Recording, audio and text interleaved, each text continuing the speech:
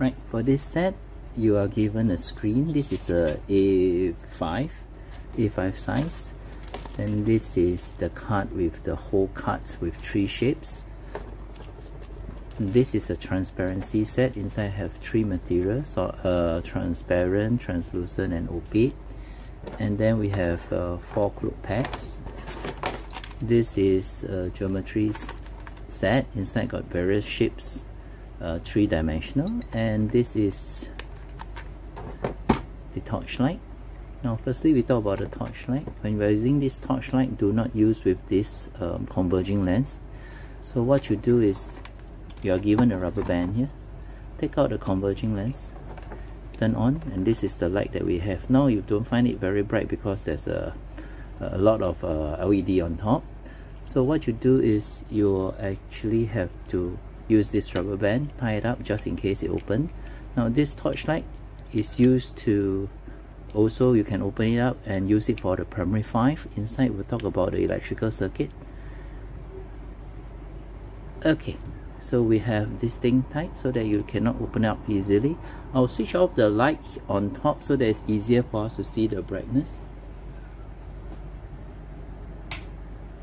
Okay, then now this one become more bright. So firstly, let's set up the screen. This is the screen. We'll use 2 cloth pegs to hold them, to hold it upright like that. Okay, this is my screen. Then firstly, the most important things for this light experiment is to be able to see the shadow. So like for example, this cylinder, right, when we place here, we can let the students see that the shadow is rectangle when it's placed this way. Right, sorry, this surface is a bit slanted. So for this surface, we can see that it's circle. So then the students can play with the different shape.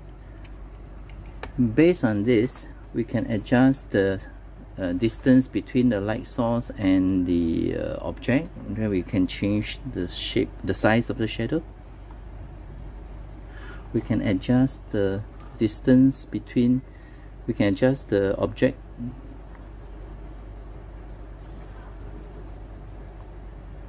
Yeah, we can also adjust the screen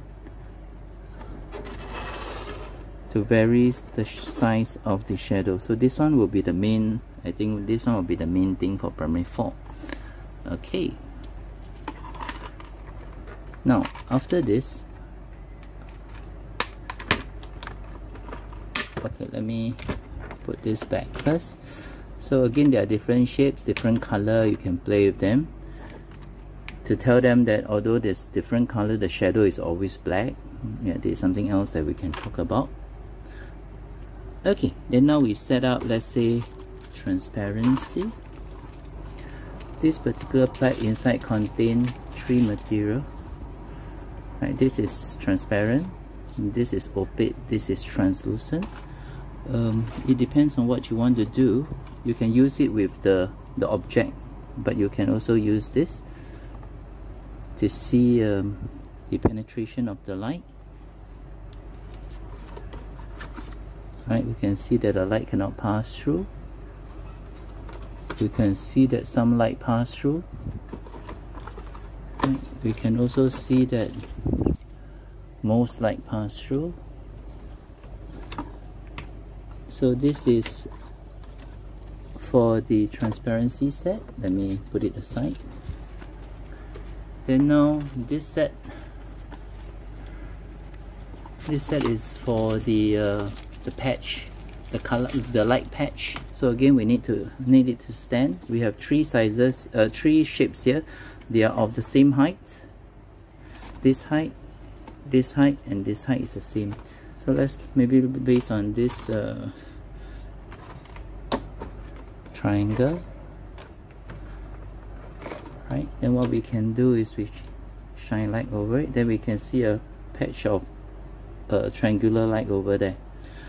Now, if you want it to be more complex, this is more for the primary 6. What you can do is you use more of this. You can share, you can share this.